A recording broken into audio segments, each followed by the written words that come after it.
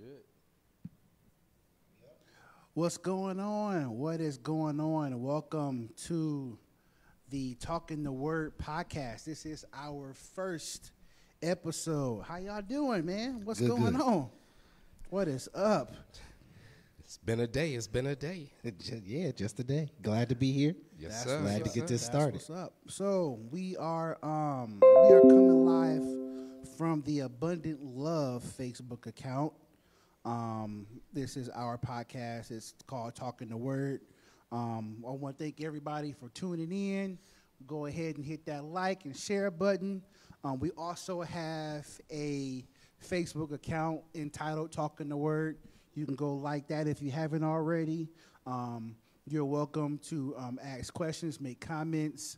We'll eventually, sooner or later, be going live from YouTube, so we'll have a live chat on that. Obviously, you can do the comments on the Facebook channel as well right now.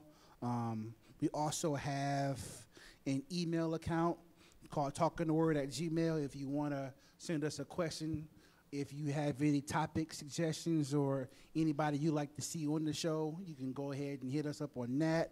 We're on Instagram, which is called Talking the Word. So I'm putting all the plugs in. All the plugs in. You better plug it. And so while I'm plugging, we have service at 11 o'clock. This Sunday will be our Men's Day. Let's go ahead and plug that. Yes, sir. Yes, sir. Sunday school, of course, starts at what, 9:50? 9:50, yeah. Yes. So plug Sunday school as well. Bible study Live is stream at 9. Yeah, the Sunday school live stream the panel is at 9 o'clock. The service is at 11 o'clock, and then the Sunday school class live in Sunday school in the sanctuary is at 9:50, and then Bible study is at 6:30. So let's plug all Wednesdays. Yeah, Wednesdays. Wednesdays. Yep. Let's plug all the services for Abundant Lovers. Go ahead and do that. And already for episode 2, be looking forward to that because we will have our own Bishop Gary L. Bush Yes, Sr. sir. Yes, sir. as our guest. And the topic for our episode number 2 is what it takes to be a godly man. I can't so wait for that. Definitely looking forward to that. Yeah, So, I can't wait for that one. Yeah, we're definitely going to go ahead and get that going. Being able to pick your dad's brain Yes, yes. without having interruption. Right. He doesn't have no eruptions. He doesn't have a time limit. Yeah. He can just be relaxed and talk like we do after service or Yeah. before service. We about to You have don't have to worry 30,000 about- clips yeah, from that. Yeah, so we're definitely going to have to be ready for that. But just today, the topic, and I think I had it somewhere on here. Yeah. It's why talking the word is important. What is beneficial about talking the word, and then we have some other things that we'll probably get into. But for the most part, I figured since the name of our podcast is Talking the Word, it would be, beneficial to discuss why talking the word is important. I also have our live stream up on my phone. Eventually, I'm going to get a laptop or something up here so I don't have to be looking down on my phone all the time. So if you guys are commenting and you say something, I will definitely acknowledge your comment and acknowledge your question because I want to encourage viewer participation to grow our podcast because we're just talking. This is barbershop type talk. We're having fun. We're loose. There's nothing formal about this podcast. Right. We're having fun. Exactly. Talking about the Word of God. So, I'm gonna do the same thing I do for Sunday school. So, because we've been talking about this podcast for a while. Yeah. So like, what you guys been thinking about talking about as we were coming forward to getting in this particular situation here? I think that's a little loaded for me, but I like very thought out particular things, so I think ahead a lot, and sometimes I get ahead of myself. But I think doing this now and the time that we are in, and 3 black men talking about not just here and making people laugh, which that's probably going to happen, but actually giving people food to live by, giving them something to stand up for. I do a lot of work with people, a lot of social work, so I deal with a lot of different attitudes and things like that. So just something you guys may tell me that I never thought about to be able to take to somebody else, bring in the more mental side of things, because that's really important. I don't think that a lot of people understand how much their mental affects their physical, and then vice versa. And having something to be able to, most importantly, talk about God with, because you don't get a lot of black men out here that are talking about God that are going to bring you there. And then when we get the really, really woke black people that's talking about God, sometimes it just like surpasses some people understanding. So they're just looking like, man, that dude's way too radical. So just to be in a real life setting and talking about God and then being able to talk about it from 3 different males' perspectives, I think is going to reach out to a lot of people once we get there and people see it all. So that's what I've been thinking about. Been thinking about, I guess, the opportunity to do it or talk about the word and not in front of all your regular peeps. Yeah. Like sometimes, I mean, even at work, there's been some people that came to me and we've had discussions. But however, sometimes we have a tendency to just talk to people who we're around a lot, and we don't actually get an opportunity to speak to people who are outside our circle. So to be able to be on camera and be able to be ourselves and just talk about the things that we normally talk about. We talk about sports. We talk about the Word of God. We get to pick our pastor brain when after service to get detailed breakdowns of what he discussed. Sometimes we go in the office afterwards and he's tired, he's worn down, but as soon as we get to talk about the word, the energy level goes right back up and he's back in his element, and you would have thought that he hasn't even preached the message. Yeah, that's good. So it's just one of those things where have an opportunity just to reach out to different people. Yeah. And what I think it's going to do, especially for our church and specifically, it's going to draw men to our church. A lot of churches, and it's not a bad thing, but a lot of churches are mainly women. And so I think if men, especially black men, if men see that other black men are having a good time talking about the Bible, it will give them encouragement to come in and be a part of it. I think a lot of times men have kind of built up this wall or this shell that talking about the Bible opens up a level of weakness or softness, and you don't want to be vulnerable, you don't want to show emotion. And a lot of times, and I can admit it, you know, being an 80s baby, being a 90s kid, there was no such thing as crying. Yeah. Like, you don't cry. You don't cry when you're emotional. You don't cry when you're sad. You just kind of, you got to be tough and deal with it. But as I get older, I'm like, you know what? It's okay to show emotion. Yeah. It's not weakness if you show emotion. And it's not, you're not soft or whatever the case may be if you're having a good time in the Lord. Yeah. You know, so many people think you have to go out and do X, Y, Z in order to have a good time, or you can't have fun talking about the Lord. And that's just not true at all.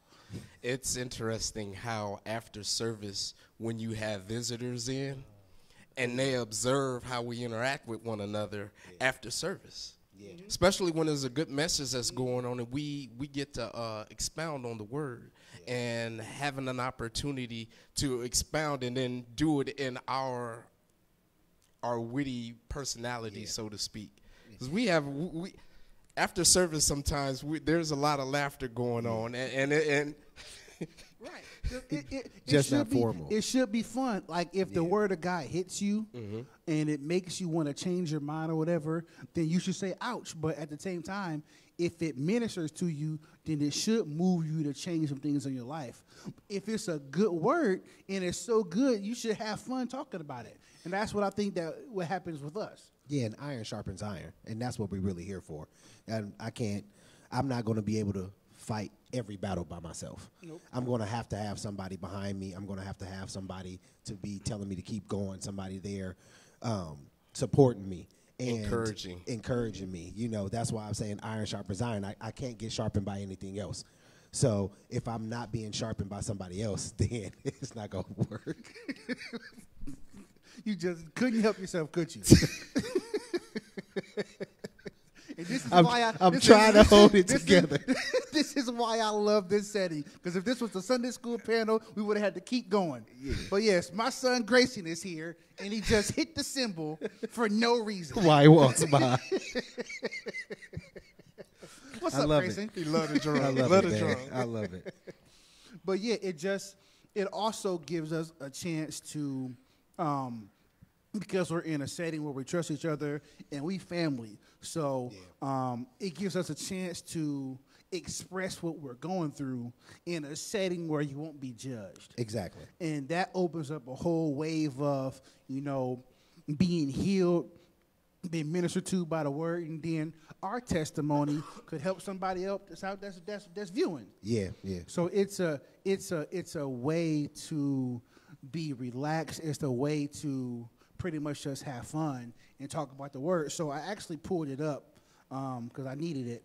So, of course, why talking the word is important, and then we'll talk about do we as Christians really know the power we can have because of prayer and fasting.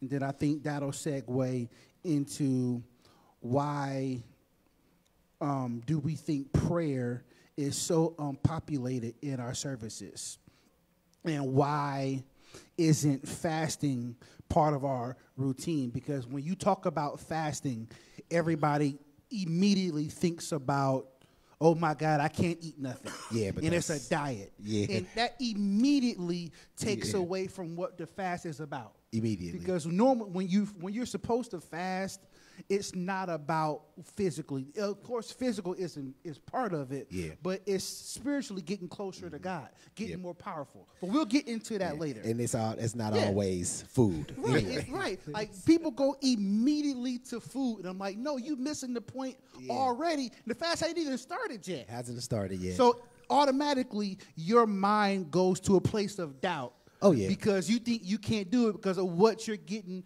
what you're losing naturally. Yeah. People that's on medications or where have you think, well, I can't fast because I'm on medication and I have to eat. Yeah. And it's I'm looking at the live stream. Yeah. And since you was talking about plugging, somebody was talking about the merchandise. Oh, yeah. Okay. So let me go ahead and plug the T-shirts real quick. Thank you, Leslie Bush, my first cousin. She did the shirts for us. So I'm going to be sending a whole lot more business her way because immediately we getting people talking about the shirts. So thank you, Leslie Bush, a.k.a. Mad Bad. And that's Mike's nickname, by the way. Right.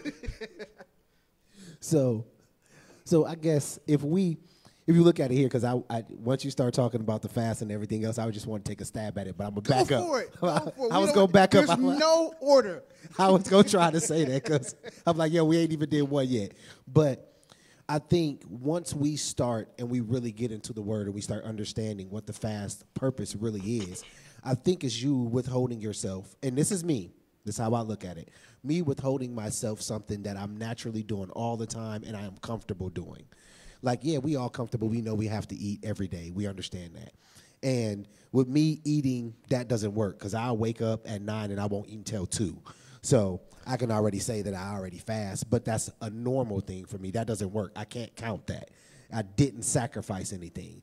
But for me, since I'm a huge gamer, if I'm like, I'm not gaming this week at all, and I'm not going to game this week, I'm just going to read the normal times that I would game, I'm just going to read my Bible. Mm-hmm. I don't care if it's a phone game.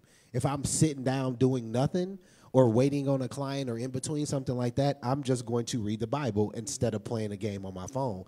And I might suffer when I get back in like rankings and stuff, but I'm not getting paid to play. Right. So I'm not really worried about it. But that is me cutting myself off from something that I feel that I'm already attached to and I do every day. And people, like you said, that take medication and things, they always think about food. But I think if we start to think of fasting as something that we are used to doing, now we're not going to do it for the sake of me getting closer to God, then that should be it. The last fast that I didn't play my game. And then I didn't have a desire to play it as much as I used to when I got back to it, because I was like, no, I might as well just read the word and catch up on something. So I think that is a big thing that people don't understand about fasting. We always think about food. We don't think about everything else. And we live in a world of technology. So probably just turning your phone off will be a fast that will help you tremendously. It's a sacrifice of something you love. So food just automatically goes to it because you think fasting, diet, and the world can say fasting, intermittent fasting, and there's no spiritual behind it. Yep. So in that sense, they're using fast, but you can say diet in the world because it's not just spiritual. Yeah, so but your diet, it takes of what you read, what you see, so what if you you're- watch. Exactly. So if you're somebody who barely eats, turning your plate down It's it's not going to do nothing for you. So what do you love to, what do you give your time to that entertains you? Oh, so yeah. like you said, it could be your phone, video games, it could be anything. So can you sacrifice that time to then get into the word and not just get into the word, not just read it? Because if you're really going to sit down and not just read it but study, then you can't just run through a chapter. Yeah. You cannot do that. And I've tried it before. I'll start reading and then open, that reminds me of something. Then I'll open up Find something out, else. yeah. And open up something else. Yeah. Then you got Concordius open. Then you got all this different stuff open for 2 verses. Yeah. But that's what it should do for you. Exactly. And Do people really know what fasting is, though? See, people have this preconceived notion about fasting, but one of the main reasons to fast is because you want to get closer to God. You want to Exactly. seek Him. Exactly. And sometimes food is a part of it. Yeah. If you can, but there's many different ways to fast. So we, as individuals, we have to look what fasting is all about, what the ultimate goal is for fasting. You can say fast, I fast. I do intermittent fasting. And then during intermittent fasting means you only eat between a certain block throughout the day. Yeah. So like from, say, 8 o'clock until like 8 o'clock p.m. till like 4 p.m., 5 p.m. the next day, I don't eat anything. Unless, sometimes the stomach be rumbling and you get a snack. But this is just for trying to maintain my body weight and increase my metabolism and so on and so forth. But in terms of actually fasting and seeking God, you incorporate no food, no electronic devices, no phone calls, no distractions. none Right. whatsoever. Right. Your Right. focus is completely on Him. And I think that's what people miss out. They think that fasting has more to do with other things than what you're actually doing. Your goal is to get closer to Christ. And not only that, it taps into a level of power and anointing that you don't have by yourself. Obviously, we don't have anything by ourselves, but you can always get to a higher level. I love Matthew 17. The man said, Lord, have mercy on me. I'm reading 15. Lord, have mercy on my son, for he is a lunatic and sore vexed, for oftentimes he falleth into the fire and oft into the water. I brought him to the disciples. They couldn't cure him. Jesus said, O you faithless and perverse generation, how long shall I be with you? How long shall I suffer you? Bring him to me. Jesus immediately cast the devil out, and he left, and the child was cured that very hour. The disciples came to Jesus all surprised and said, we couldn't cast him out.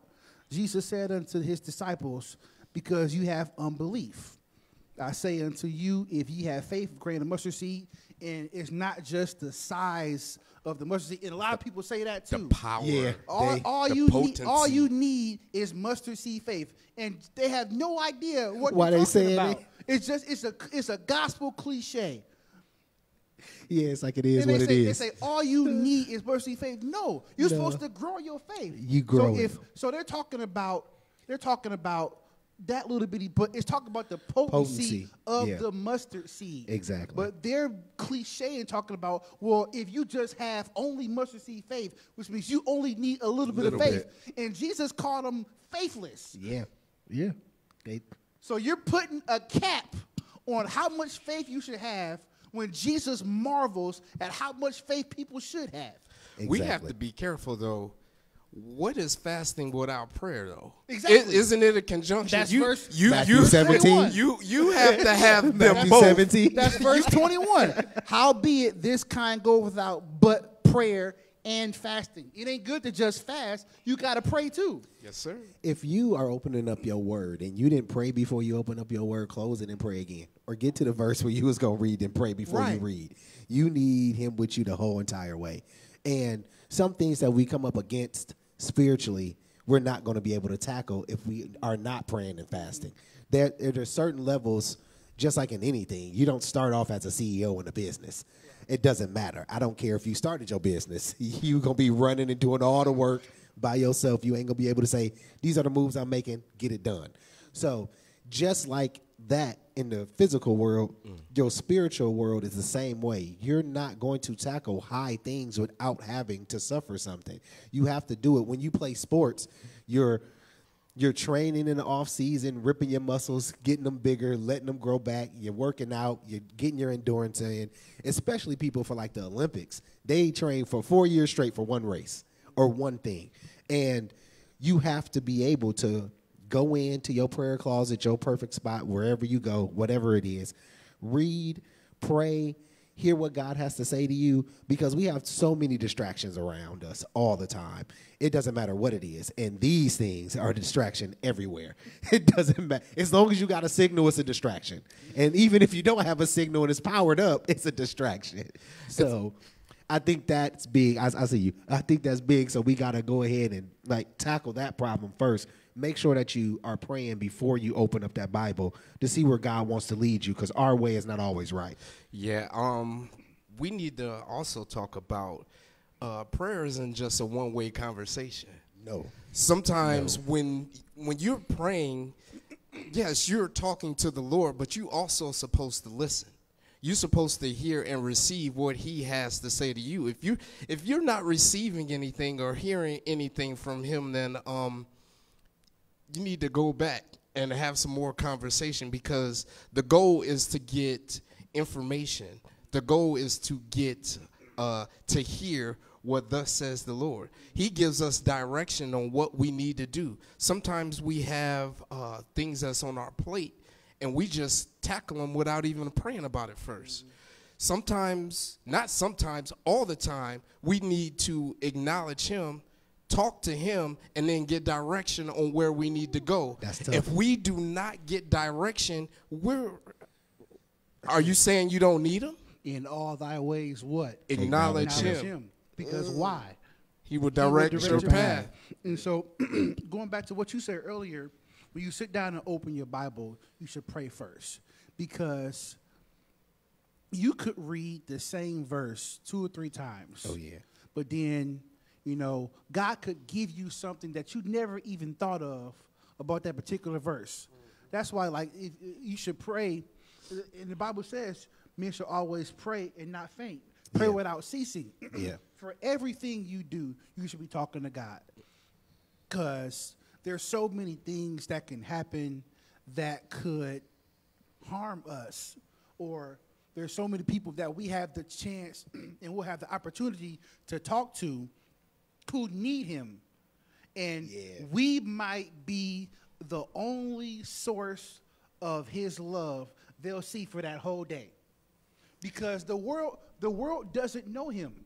So to the world, we are, and really we are, we're a representation of him. The light.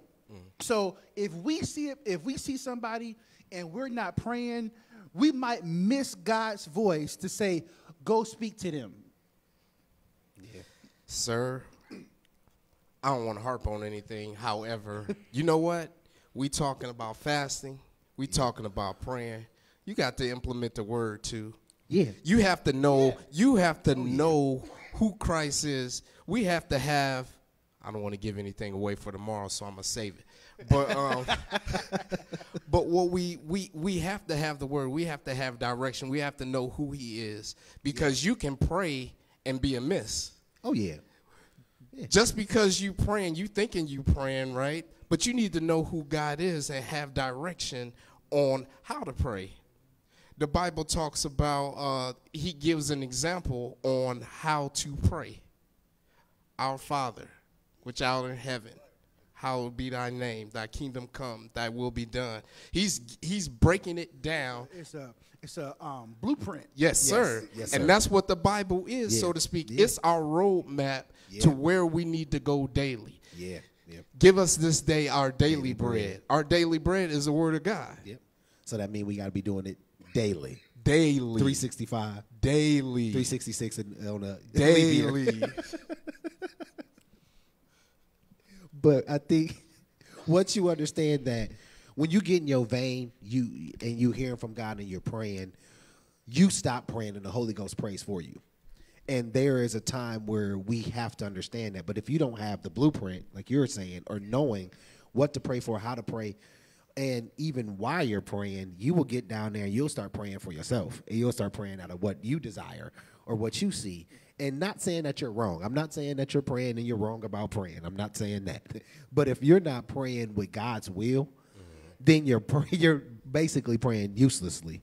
Ouch. That sound bad. But hey, but for real, if we're not praying what God is wanting us to pray or in His will, what we're looking for, that prayer isn't meeting the standard of what God is wanting for us.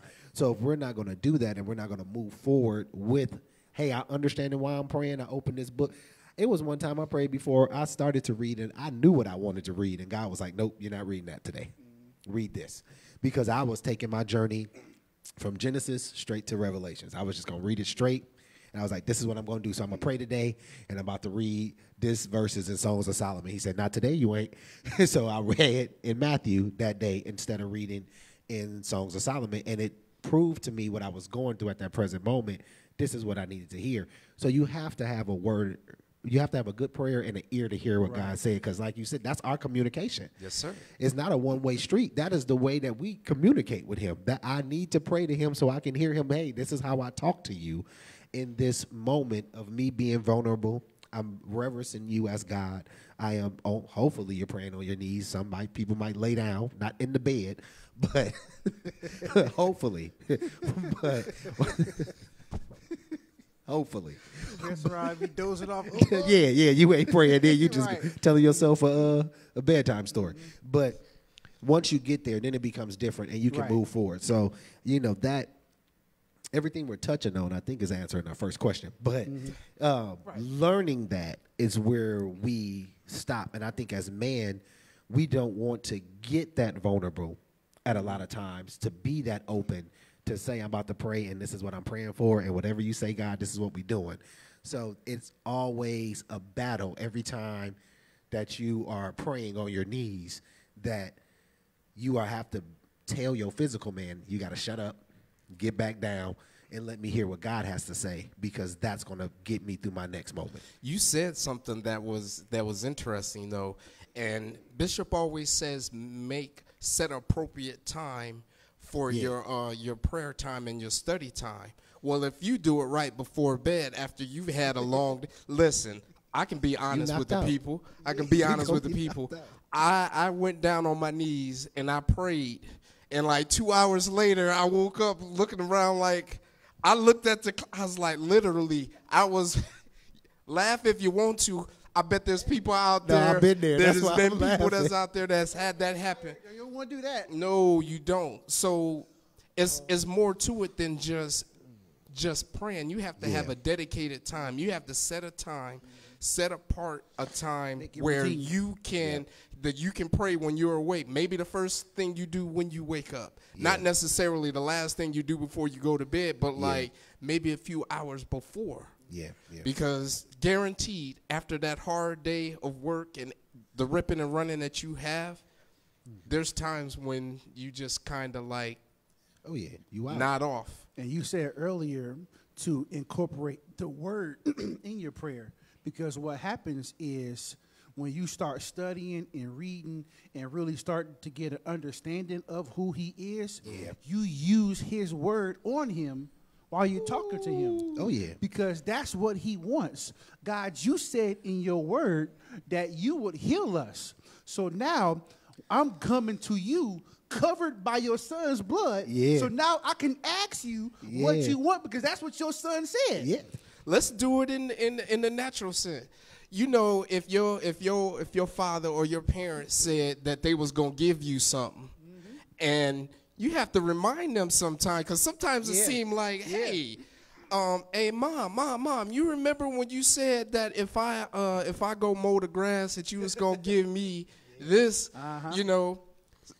You have to remind the Lord about his word. Right. Talk to him. Let him know. And the thing is, in the natural, our parents might forget sometimes. Yes, sir. He don't forget his No, word. He is his but- word. It's his word. Yeah. But while we pray, he wants us to know how much of his word we know. We know. Yes, exactly. And man, it's good. Oh, that's good. So it's like you were saying, like your parents, like that's you. We call them Father, Abba Father. We're calling him Father automatically, so we should be coming to him. And a lot of people shy away from trying to go to the throne room of God. But if you are already covered in the blood, or if you're one of his children, you should be able to approach him. You shouldn't be scared to approach God. So go ahead and do what you got to do and talk to him. If you're scared to approach your parents, then that's an issue. And if that's the father of all fathers, you should be able to go and talk to him and have no problem. I ain't saying kick down the door and talk aggressively to him like what you supposed, like you told me you were supposed. No. Do everybody know how to approach him though? Yeah, now that okay. Go ahead, then, sir. No, I'm because you leading somewhere. Yeah. You don't just come to the Lord any kind of way. Right. Yes. You know, the Bible talks about the format of prayer. Amen. You acknowledge him. Okay, first, Yeah. you know what? I thank you. Yep. The Bible says give thanks in all things. All things. Well, we got to thank him for, hey, people say it's a cliche, but it's true. I want to give honor to God to the head of my life. I want to thank him for waking me up this morning, starting me on my way. Yeah. All those things are true. They are. But you have to acknowledge him and thank him for what he's done. You have to do it wholeheartedly. Yes, sir. You can't just It go can't be through words. Yeah, you just can't go through the motions. Yes. Like, okay, I'm going to do this and then I'm going to do that. I'm going to say thank you for waking me up this morning. No, if you got to be thankful and you have to have a thankful heart. Your heart posture is very important to God. Yes, you sir. can't fake it with him anyway. He going to see it anyway. No. But that heart posture is super important. And if we don't have a heart posture to be thankful, then we need to learn how to get to a point to have a thankful heart. Then we can start approaching things differently. We should talk about that. You should talk about the actual format of prayer and how we should go to God in prayer. Okay. Because I mean, first and foremost, like before we ask him for anything, you thank him for who he is. Yes, sir. Like just for the opportunity to be able to actually get to the throne room through his son Jesus is something that we really don't deserve. And if you really break it down like piece by piece, nobody, no human should ever have a chance to get to the throne room of grace because we mess it up. Yeah. We all fall short of the glory. Adam Our messed us up. righteousness is as filthy rags. Yeah. But because he loved us so much, he had a plan. So just for who he is, and you can stay on that and pray the whole time. Yes. You don't Yes. have to ask him for nothing. We don't have to request nothing for him. We can pray and literally thank him for who he is the entire time. So Yeah. like you said, before we do anything, just acknowledge him. Yeah. Yeah. Be And thankful. then, and our bishop said all the time, you pray away from yourself. So you don't start the prayer, God, I need this. Lord, give me this. Lord, if it be your will. And then once you start saying, if it be your will over and over and over again, you're really not praying in his will. You praying to get something. You're trying to bend his will to what you want. If I could have this. Right. If I could Right. do If, this. you know what I'm saying? If it be your will, let me win the lottery. You read that book, you know it's will. Right. Yeah, listen, I know you love me, and I know you know my heart. So if if you can manage to put this in your will, give me $1 billion. First- Knowing good and well, if he gives you that, we won't see you in church for 2 years. Your heart ain't in the right posture. It's not there. If it be your will, first class everywhere I go. The greatest prayer, the greatest inner man battle is Jesus in Gethsemane. Oh yeah. Because that is the ultimate trying to do his will, but trying to fight it at the same time. Mm-hmm. Now, if he's fighting that, and we can't even compare because he was literally facing something that he has never faced before. Yep. In eternity. Yeah. He left eternity to step in the dirt to save dirt. When most of the dirt that was created by him speaking is going to reject him. That's big. That's big. Real big. Like knowing all this. He knew it already too. Yeah, he did. He knew. So he stepped out of eternity to come into a body, knowing at the end of eternity, hell has enlarged itself because his creation that he's getting ready to die for is going to reject him more than accept him. Yeah. And so this whole time he's like, listen, God, listen. Let this cup pass.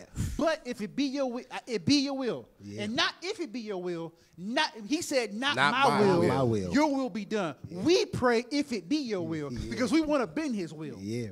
He's trying to break his will to do his will. Knowing the people who's put that on the shirt. Knowing the people who's getting ready to kill him don't even know what they're doing. Don't even know what they. Come on, man. Judas was with him, betrayed him. Here comes my friend.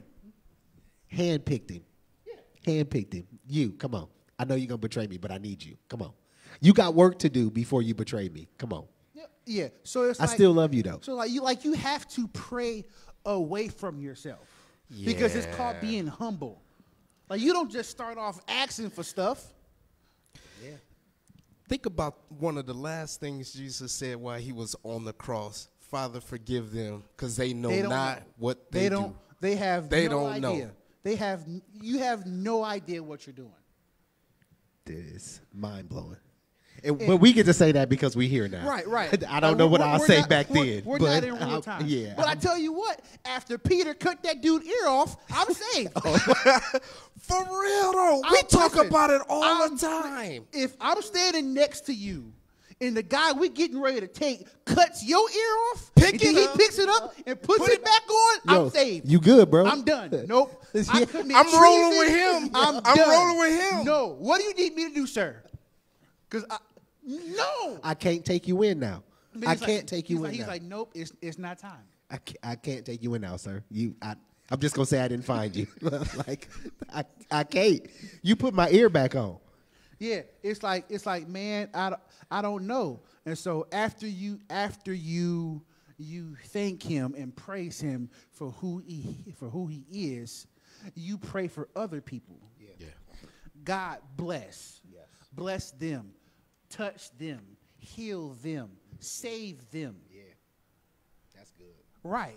And so, because it's easy to be selfish and ask for yourself, but if you genuinely pray and you put yourself last, then it shows the love of Christ. Yes. Yeah. Because he put himself last in order to come down and die for us. He left our perfection. He left what we call perfect.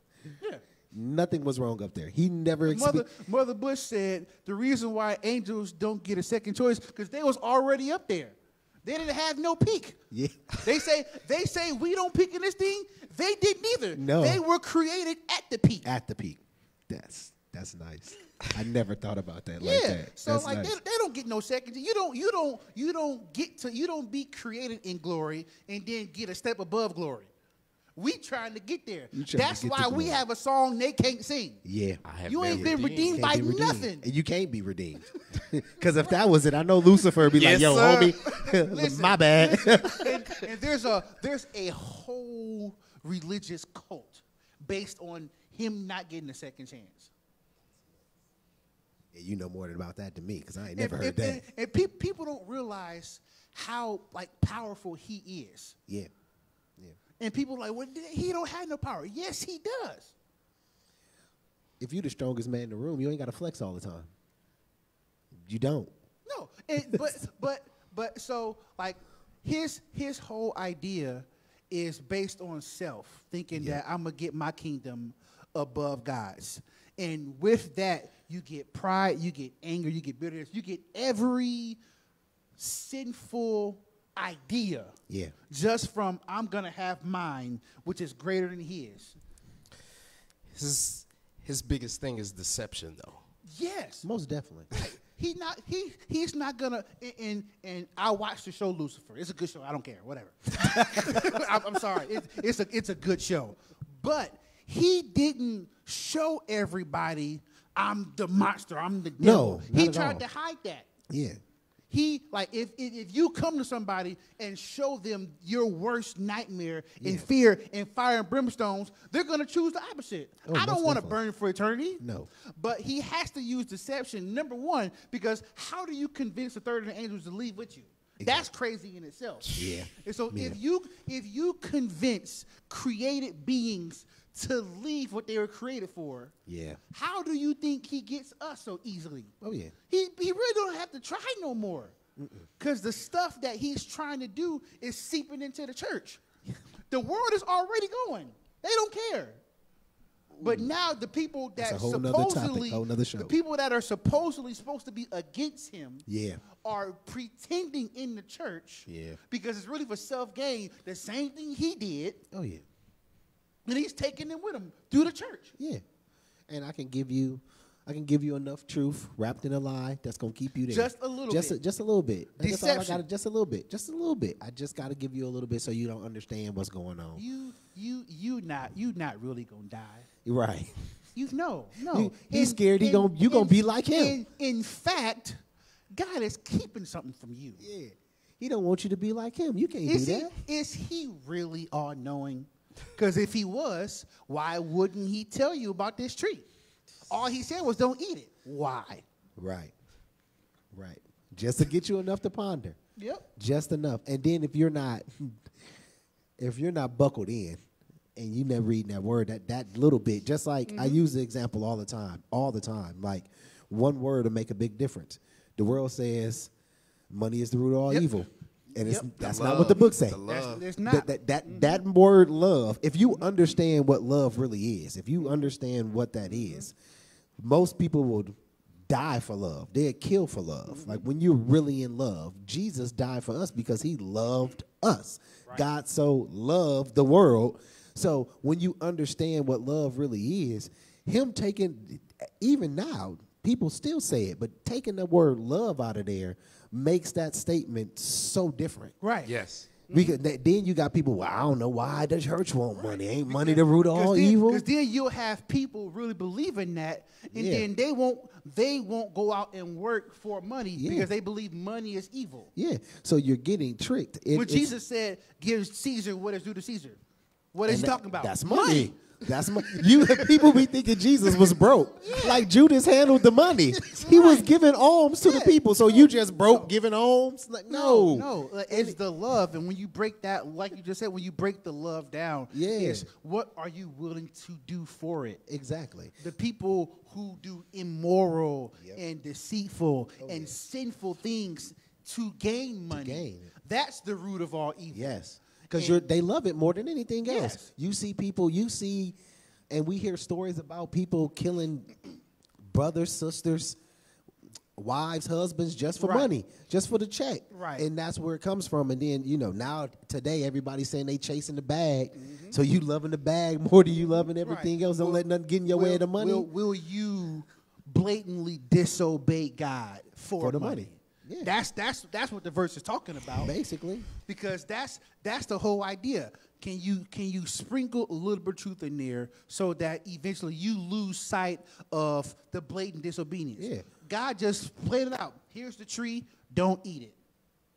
That's it. That's it. There's nothing more, nothing less. You don't need to know why, and that's the thing. Yeah, Our we free want to will, know why. Yeah. He gives us the opportunity to ask why. But really, he's all-knowing, so we don't have the right to ask why. Who are we to ask him why? Ask your parent why I have to go clean. Because I said so. I said so. Say it again. Ask it again. They ain't like that no more, though. No. Parents ain't like that no No. more. And then they're going back in, and I'm going to say ouch to this, because I'm going back and forth. Well, why I got to do this? Or because of this. Why I got to do this? Instead of because I said so. Yeah, Like my word is the authority. Yeah. And that's what the serpent got in and tricked Eve with. yeah. Your authority doesn't mean that much to me. Yeah. She gave away being more like him, eating the fruit, than she ever was going to be close to him.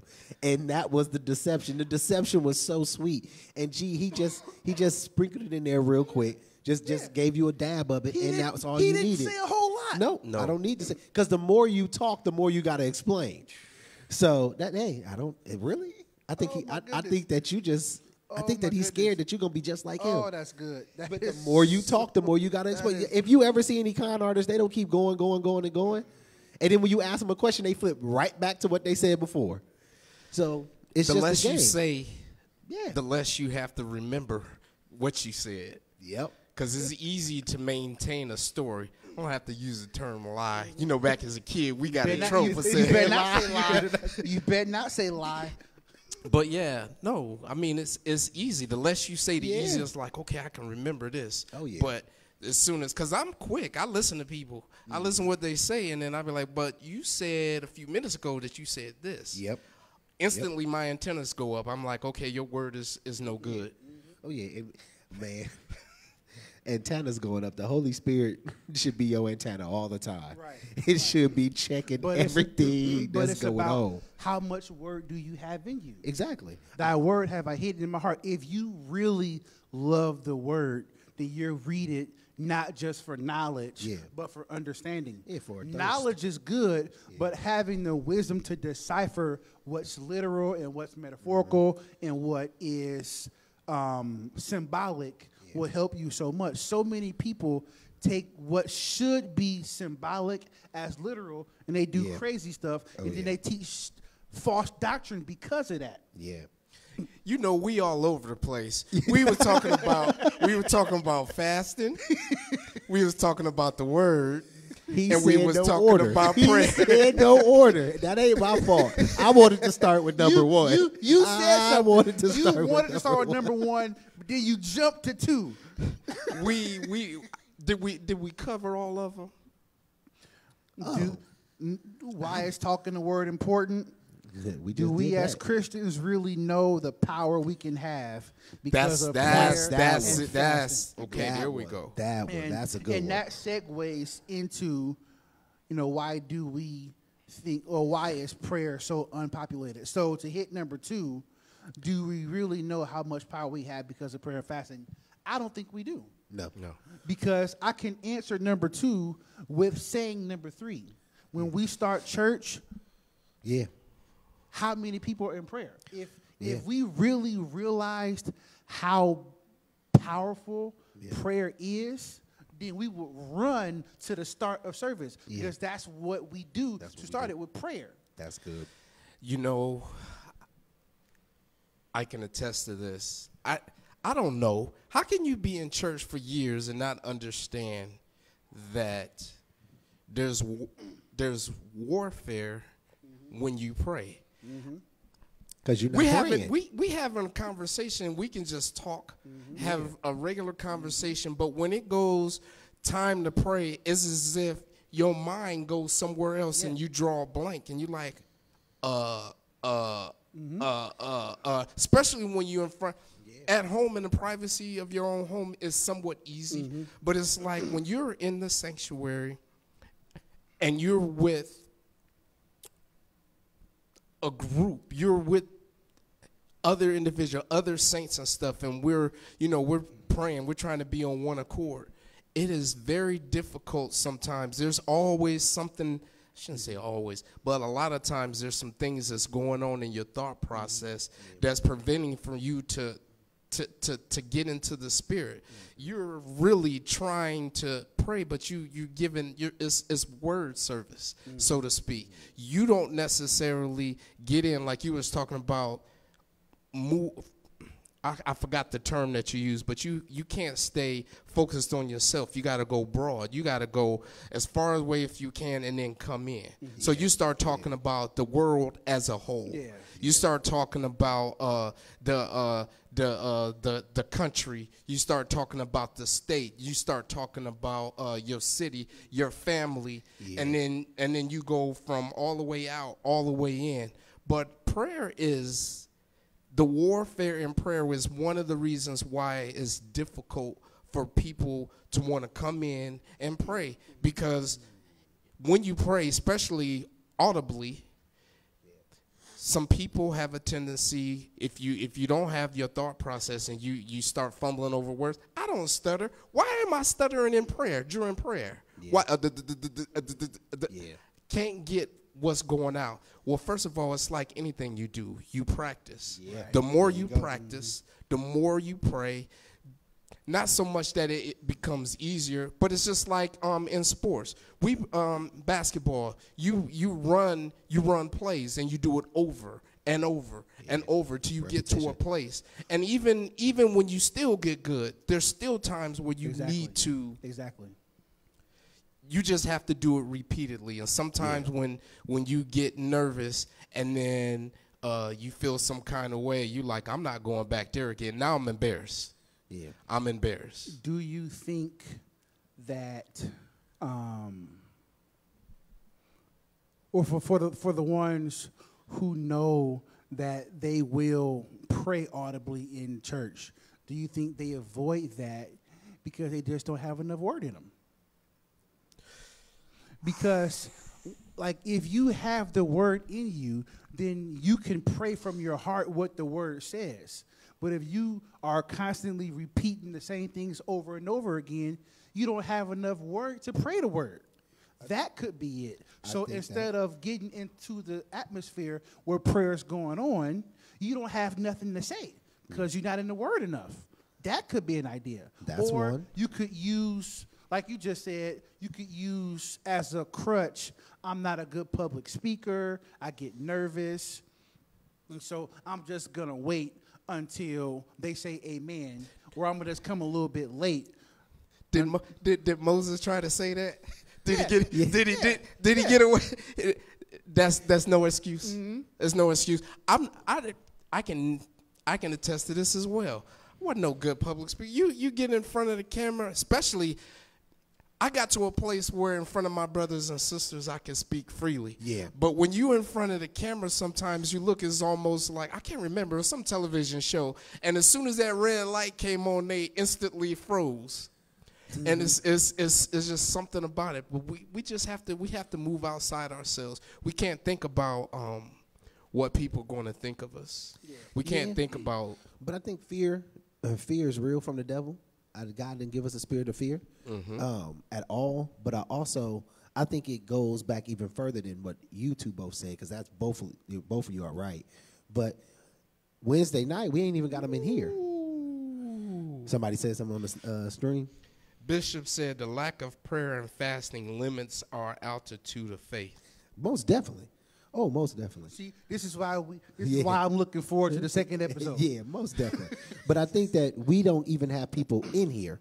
And I'm not trying to be funny. I'm glad that we do it, that we do put people in to pray. We do ask other people to pray, to get people in rotation, because we didn't find some people that can actually pray, that can do some things. But we got to get them here. And they're not coming here. And I think they're not coming here because prayer is not exciting to them. Church is exciting. I get to hear somebody preach. They might squall. I get to hear a choir. I get to hear music. I kind of get to be entertained in a sense I'm talking about when I'm not thinking about, like, I'm not all the way in. I'm coming to church because that's entertainment. I'm coming to church because it's something to do on a Sunday. I'm not coming to church to really meet God. I'm just coming on a Sunday. I'm not talking about people that are seasoned. I'm not talking about the difference in between stuff. I'm talking about getting people in here. And a lot of people don't come because there's no singing, there's no clapping, there's no shouting, there's no music playing all the time. I'm getting just straight word, and that's just it. And that forces me to level up. I have to. If I can't sit under pastor all day and not learn nothing. I couldn't sit under Mother Bush all day and not learn anything, because they going to keep drilling it into me, because that's who they are. Mm-hmm. That's what they do. So if you're not able to get here, I think the enemy is just like, don't go. You can. What you going for? And it's not fun. That's a part of his plan too. Yeah. Because if you think about him in heaven, he was a musical being. Yep. So he uses his platform that he had to then take what really should be the focal point in church and flip it. Because now we talk about it all the time. Church is becoming what? Big business, which is the love of money. Yeah, big entertainment. And entertainment. Yeah. Which means that you're not powerful. Yeah. You're just putting on a show. Yep. So where to worship at? Exactly. That's what I'm saying. Exactly. So if I'm coming to church and everything I'm doing is clapping, I'm cheering, the preacher get up, I get to high five my neighbor all the time. He's saying the word. I'm always gonna be blessed. I'm prospered. It's not about this. That's what I'm saying. I'm watching. That's what I'm getting. And I'm not saying me and us and others. I'm saying for the general public, when they're starting to bring people in, when we're starting to do stuff, everything they see on TV is all entertainment. That's it. Mm-hmm. When I look at some of the mega churches all the time, and I'm not going to call no names, and I'm not talking about people, most of them have a whole bunch of demonstrations. Most of them are telling you this is what's going on. We're not getting a lot of conviction or correction. We're only getting one part of God. We're only getting, he's going to bless you. This is what he's going to do. We're not thinking about Deuteronomy 28. We're not looking at what curses can come if we don't do what's there. We're not looking at the warnings and everything. All we're looking at is the happy, happy, joy, per se. So why am I coming to prayer when I got to sit on my knees for an hour? I already played sports. I got a bad knee. Well, I mean, the devil tempted Jesus. Yeah. And Jesus used the word to make him flee. The Bible says, resist the devil, he'll flee from you. How do you resist him? With the word. With the word. But you're not. I'm not saying that I want to make prayer a party. That's not what I'm saying. No. I'm not saying that. I'm just saying that they don't.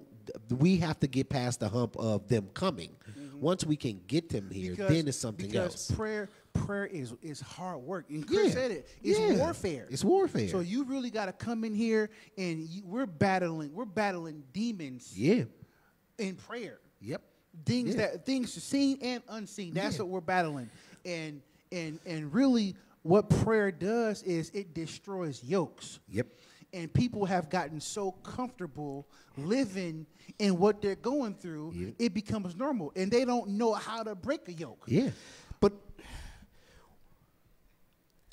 don't you find it interesting that one of the reasons why some of the most powerful part of Sunday school is when our bishop gives the comments afterwards that's not on the live stream. Yeah. And sometimes, and before we started having live stream as a whole, he would usually, because the atmosphere was already set, and it was easy for him to go directly into the word because of the people that were here. The atmosphere, the place was set. Yeah. So if we wait sometimes until the people who haven't been in prayer, who came in after the fact, now the service is hard to push through. It's very heavy. Because then you put the tilling and all of the heavy duty work on the people that should be planting. So the ground should already be tilled. Mm-hmm. Now the choir got to get up and try to break it. Now at offering, the pastor want to give you a little word and sing another song to try to break it and get people excited. And then by the time I might have to get a harmonic solo to get somebody up here to get and I understand, like, sometimes if you got to be late, that's okay. Yeah. But the ones who really, really, really want to be here, who want to be in prayer, who want to be in Bible study, who want to be in Sunday school, they're going to press their way. Yep. And that's why the atmosphere is so great in those settings, because you got people who has a willingness to want to learn. And so there's no heaviness because everybody's attentive and they're wanting to work. Sunday school has been so good for about the last 7 or 8 months because everybody in Sunday school is like this and they want the word. And then if somebody gets up and has a good comment, it's like popcorn because you're just waiting to say something, but you want to make sure you ain't first. And that's why I miss my Uncle Bobby, because no matter what, he was getting gonna have up. a comment. He was it didn't getting matter. He would just be on the edge of his seat, just waiting. Whether Yeah. it be the stream, the panel, or whatever. But that's what happens. The word should excite you. Oh yeah. I think that I'm just going to have to warn the people that's out there. There's going to be a time. I know it's coming. It's happened before. Bishop went directly from Sunday school into his word. Oh, yeah. Right then, before live stream. So I remember that. I put a plug in. You do yourself some justice and come in. He could have done that several times. Yes. Oh yeah. I think he's been doing it because he's like, okay, Because I want to set it up for the live stream. If he gets anointed, he might as well. Yeah. Because the ground is already right. I give him the microphone sometimes. If the ground is already tilted, Yes, sir. then the heaviness coming in, That's what I mean. they don't have no choice but to realize what's going on. Exactly. And just jump in. Exactly. And that's what it's too much of. Of course, you need to bring your stuff to church, lay it on the altar, leave it there. If that's where it really is. If you can't get it off of you and you need somebody else, that's what we're here for. Like I said before at the beginning, iron sharpens iron. We need to be here to do that. But when you get into the Sunday school and you're coming to see it and the pastor's already up, when you walk in and he's in it, you already know. You feel it when you get in here. But if you're not in tune with that, you're not gonna come in and be like, man, y'all still ain't started yet. Right, and that's what brings heaviness into Yeah. it. It's like, man, why church ain't started? It's 11:30, it's 11:45. Or Instead of, oh my goodness, what did I miss? Exactly. Or you get in like, man, he already up preaching, and he's like, man, I done missed it, and then So what it should do, it's still it Sunday. should give you a sense of urgency. Yes, so sir. that Yes, next week sir. I'm not late because I'm not missing this. Exactly. But like I said, it's not when you sit down, unless you're into it, it's not entertaining to you. Right. And I hate to keep saying that, but that's what we're turning church into, and we need to switch the focus of being entertained and to put on your thinking cap. Right. Come in and be Like, willing to learn. All that stuff is just a segue for the word. Exactly. Like the word and prayer should be the most important things that happen in church. But what has happened is the enemy he's so angry, he's used so he wants to do everything opposite. Yep. So if the most powerful parts of church is the word of God being preached or taught and prayer, because that's where 2 or 3 are gathered in his name, he's in the midst. Where one could chase 1,000, 2 could put 10,000 to flight. So there's power in prayer. So the most unpopulated things is what he's using to drive people away from that. Yep. And so if you look at mega ministries, like you said, there's about 6, 7, 8 different songs. Yeah. It's all music. They're using fog screens. They're using a bunch of flashing lights. It's making it a show. It's a show. And then the pastor will come up and he will preach a general, motivational speaking type message to make you feel good. Yeah. And then ask you to give $1,000. Yeah. Yeah. What does that do for your soul? Yeah, Nothing. what does it do for your soul? What is changing your life to saying you're gonna be blessed? Exactly. I mean, yeah, you're Yeah, true, you but will be. but You got a blessing waking up What today. do you have to do to get the blessing? Jesus said, "Seek ye first." He the said, kingdom of "But God." seek ye first." Yeah. The verses before that, he told you what you got to do and what you might get if you seek the kingdom. Yeah. But that's why he said, "But first." Yeah. The kingdom. You got to seek the kingdom. You can't be king dumb. You have to seek the kingdom. and that's just what it is. That ain't mine. That ain't mine. That ain't mine. I ain't taking no credit for it. That is not mine. That is not mine. It's so Pastor Mike. backwards. It's so backwards. And so how what do as the people of God, what do we have to do? or is it something that can be done? Because I think God is going to have to just send people back to their knees. But is there something that we can do to get people to realize how much power we can have in prayer? We can model certain things in front of people, Yeah. Yeah. but ultimately, sometimes things happen in our lives to get us to the place that we need to be. Yeah. Things that happened in my life, I wouldn't have been at church. I wasn't thinking about church, but the seeds that was planted when I was younger allowed me to recognize that when something came upon me that I couldn't handle, I was like, but there's someone, and his name is Jesus, that can get me out of the situation that I'm in. And so you run to the place where there's comfort.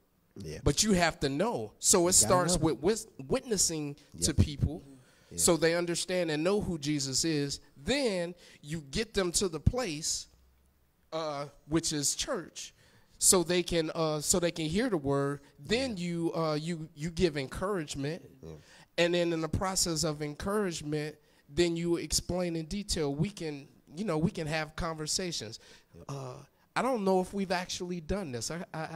I mean, we do it amongst ourselves, but how often have we went up to somebody and said, hey, what do you think about the word? Yeah. What did you get out of the word this morning? Yeah. I'm going to be honest. When I first started, 19 years ago, I was coming, word was good. And somebody asked me, so what was the word? What was it about? Yeah. And I drew a blank.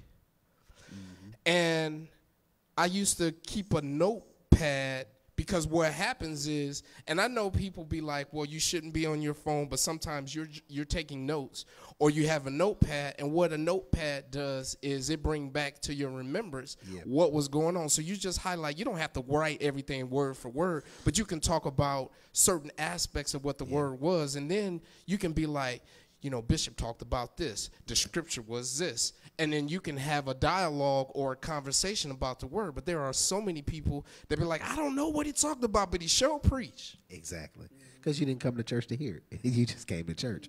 I think that the people are the church, and we need to take the church to the people that are not coming to church. Once we are shining his light on everybody, there's a church that goes door to door, and I've answered the door for them a couple of times, and they tell me what their church is doing. They're telling me, they invite me to their church. I let them know I have a church. But they also, before they leave, they always ask, can they pray? So they come to the door, they just explain what they're doing, and they say, hey, can we pray for you? And then the pastor comes up, because it's the pastor and their wife. They come up, and he prays for us, and then we just have that word, and we go. And I think that, and giving that flyer out, is something that we don't see a lot of churches doing anymore. And they're hitting the pavement every Saturday morning, going around the neighborhood where their church is, and talking to those people first. And I think that's very good. And then offering the prayer right there. Like, do y'all need anything? Do you want me to pray about? Do you have anything you want to pray about? Luckily, they talk to me, and I'm the only person, I can only speak from my experience.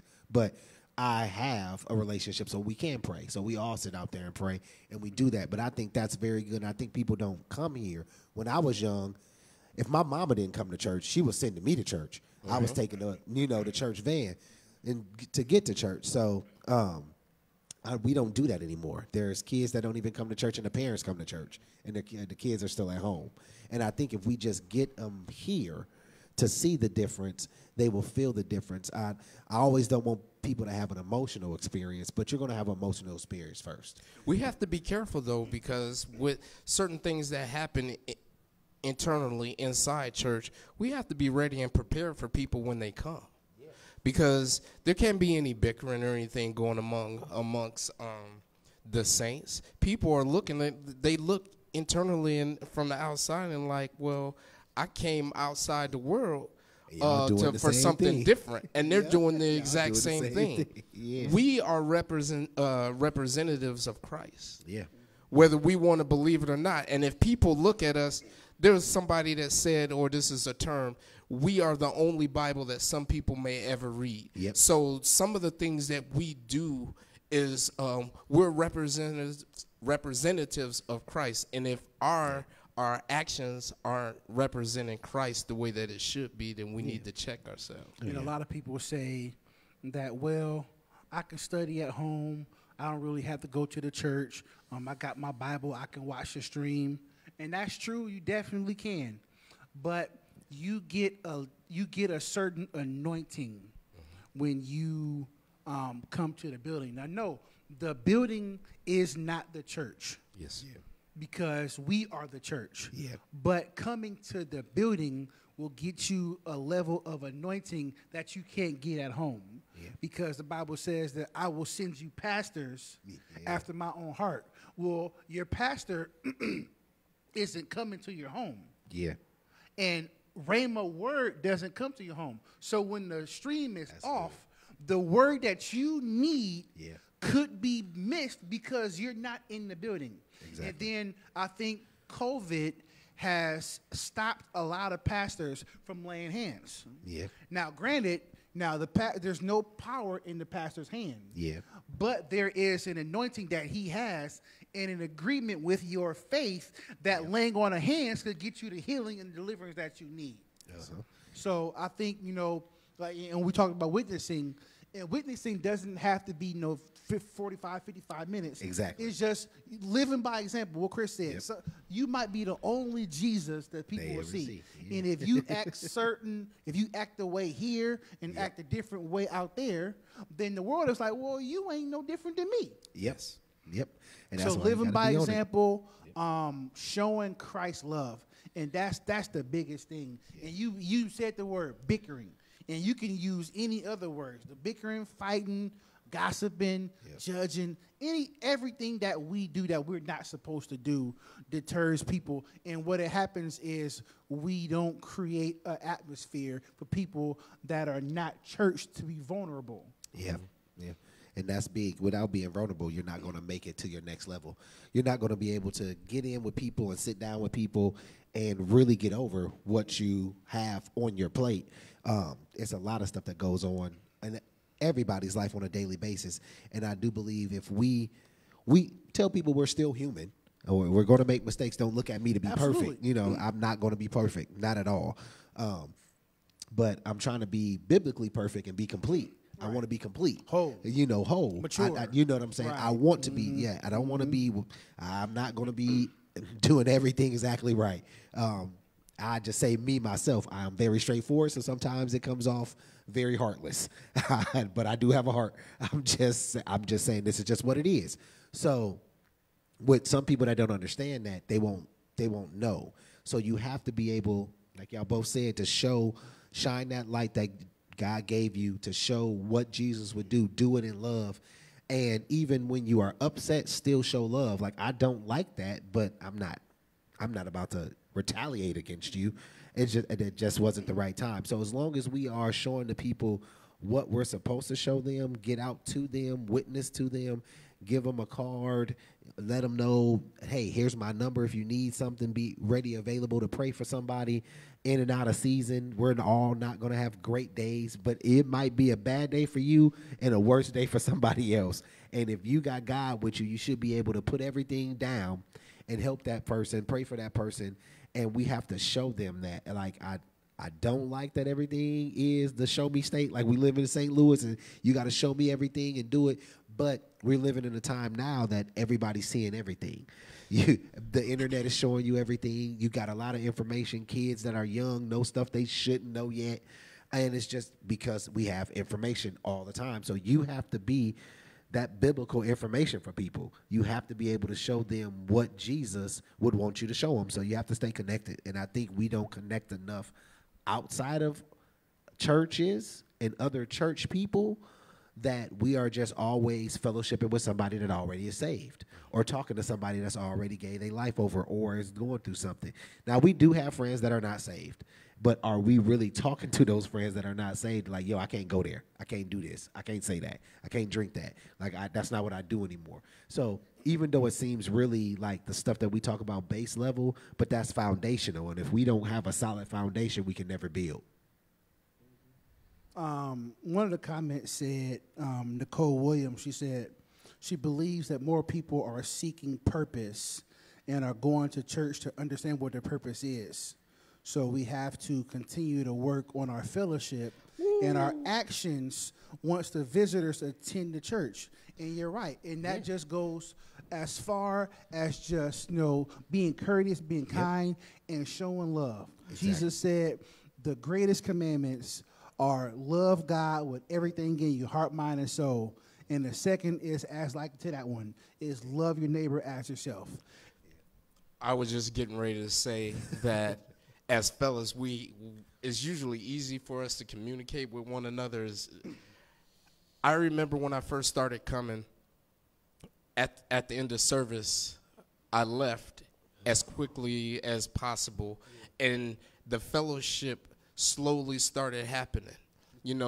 Y'all cousin Mike, I got to be around him a lot, and then Mike had me laughing to the point to where I was more comfortable. Mm-hmm. So then I was able to stay afterwards, and then once you get into the fellowship, then you start talking about things, because once you get comfortable around the people that you got to remember, these people don't know who you are, and they're not just going to, well, most people don't randomly just jump into conversations with people that they don't know. Right. So when you have an opportunity to get close to somebody and just, especially at the end of service, because, people will they'll try to run. There's still people that the moment the service is over, they're out of here. Mm-hmm. So if you can get up to them before they leave and just kind of give them a tad bit of encouragement, ask them did they enjoy themselves, and say it was wonderful to see you here. I mean, it's something when somebody takes time out to recognize you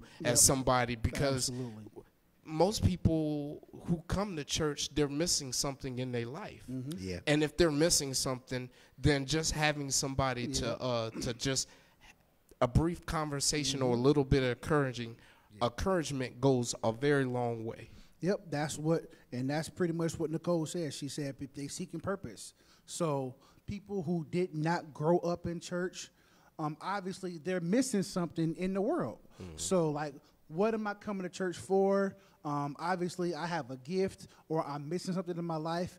And so many people have came to a church and they weren't greeted, they weren't shown love. Yeah. And so immediately, they already had a perception about this church because the greeter was mean or the usher was mean. Yeah. And so you can't focus on the word that you might need because the usher didn't even just say hi to you. Yeah. Or they said hi to you, but they had an attitude dealing with their week. Mm-hmm. So there's so much that goes into it. But, I mean, at the end of the day, if we just show genuine care, and you don't got to be all deep, or how you doing, brother? I'm blessed and saved of the Lord. You don't take all that. It doesn't. And like, if I'm at Walmart and I know you go to church, don't say praise the Lord to me in Walmart. You can say what's up. Yeah. Like, I'm still a human. Yeah. Oh, praise the Lord. Oh, I'm good. Blah, blah, blah, blah. I'm like, come on, man. I'm gonna just walk away. I don't care. It's like if you hit me with I'm blessed and highly favored, which I mean you could be, and you can be happy about that. Yeah. But you don't have to be all extra and deep all the time. All the time. All the time. You don't have to put on a front. And that's what I think a lot of times that's what people do. It's like they try to be fake. You don't have, like you said it, you don't have to prove that you holy by saying you holy. Yeah. Yeah. Actions speak louder than words. Exactly. I'm going to treat you nice. I'm going to be faithful. I'm going to try my hardest to live a perfect and godly life. Oh, yeah. And perfect meaning whole and mature. Yes. Which means staying away from things that tempt me to disobey God. Yeah. And you have to understand, like, that everybody is not going to accept blessed and highly favored when you talk to them. And you have to meet people. What does that mean? Yeah. If you ain't never been to church, what is favored? Okay. Yeah, so you have to meet people where they are, but you also have to have the standard about you. And just because you said what's up does not mean that you ain't saved. That's almost off. So, yeah, because I just spilled something before. It's not nice. But you got to meet people where they are. I kind of like that saying. I don't like it all the time because I think people get it kind of confused. But just because you meet people where they are don't mean you got to take a drink while they drinking. But you can set a standard and say, yeah, I'm going to meet you where you are. and understand where you are, because that's the only way I'm gonna get you anywhere else. I can't get you out the hole if I jump in the hole with you. Like, so I have to put the rope down there. I got to give you a hand and pull you out, and I can say what's up and have a whole conversation with you that way. And once I build a relationship with you and understanding what's going on, when we get personal, then I can start to introduce stuff. But while I'm talking to you, I'm gonna feed you scripture, or I'm gonna feed you the word, or I'm gonna feed you some happiness throughout. I tell everybody that I work with, I'm like, I'm gonna tell you now, I'm gonna give you some word behind what I'm saying. If you coming to me for advice, you're gonna get some word behind it. I'm gonna be realistic with you, but you're gonna get some word behind it. And once I tell you what's going on, if you take it how you want to take it, and if you want me to give you book, chapter, verse, I'll get that to you too. But I'm gonna give you something in there to let you realize, like, you have help outside of what you're going through, and there's a place where you can go. And if you need to come to my church, come on. I love for you to come. But if you have a home church, or you had a place you used to attend and you want to go back, I'm just happy that you taking yourself back to church. And that's just it. So get back in that kind of way. I can talk to anybody on any level and still give you a piece of the word no matter what. And that's what we have to do. If the devil can take a word out, I'm going to put some word in. And that's just where it is. And I think that a lot of people don't do that on a daily basis. I'm good. So did we hit 3? Why is church so unpopulated? Yeah, I think we hit that. Yes, sir. Listen, man, I like this. Yeah. This is Everything. this is it. So you know what? I think that's it for tonight, man. That's good with me. Yeah. So I'm looking at the comments now. I appreciate everybody that's tuned in. Let me see, Pastor Bush. I see Pastor Davis. What's going on, sir? Nicole Williams has commented. Marianne Cook. I don't have them live. Oh, come on, man. I know it just. Yeah. Kylie Hawkins, Darlene Bush, Venus Martin. Kyra Smith. So I appreciate everybody that has tuned in. Thank you. Yes, sir. Appreciate you. Want you to, what you say? Mother Davis. Yeah. I'm not going to call everybody's name because right now my phone Hey, is cousin not watching. Yeah, my phone is not showing, and then that's why I need a laptop, but I'll do that as well. Listen, this is the first episode. Appreciate so, more will come. I promise you that. So And we'll do our best to stay on the topics. Yeah, We'll Look, we stay on jump all topic. around. So the idea is to have some topics and spend some time on that topic, and then maybe segue into the next topic. If we jump around, we jump around. But that's what they comments are for. Exactly. So if we And miss please something, comment. Please comment. if we And said so- something that you want more explanation about, And the- or go Right. ahead. And the reason why we're on our phones because we want to see the comments as they Yeah. come in because we want to acknowledge them because y'all be saying some good stuff too. Oh yeah. So So we'll try to acknowledge them. If we don't get to them, we can look through them, get to them on the next time. Keep pouring them in. If you watch it again and you have something else different, please comment. We'll read those comments and we'll get back to Absolutely. you. We definitely will get back to you. Absolutely. So, once again, this is the first episode of Talking the Word podcast. Want to thank Bishop Gary L. Bush. Thank you, sir. For Senior. allowing us, senior, for allowing us to use the sanctuary to host the podcast. And so while we're talking about him, September 27th at 5:30, he will be our guest. And the topic is what it takes to be a godly man. Oh, yeah. So we are going to get him in, I don't know about jeans, but I can guarantee you he will be in gym shoes. You got enough.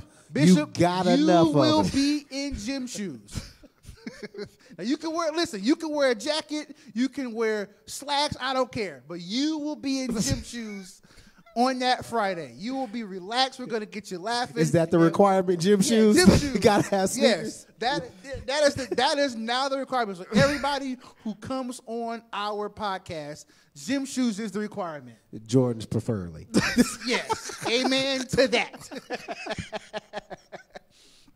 But see, that's what I like. I like the atmosphere Yeah. of fun, Yeah. but still talking about the word. Amen. And so I want to thank my panelists, my hosts, Kyle Van, Chris You're welcome. Halfaker.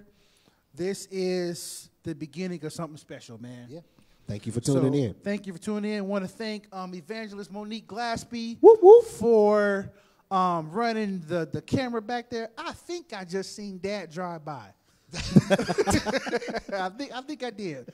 But I seen them black rims on the Benz. So that's what I think. But we'll yeah. find out in about 5 minutes. But once again, thank you for tuning in.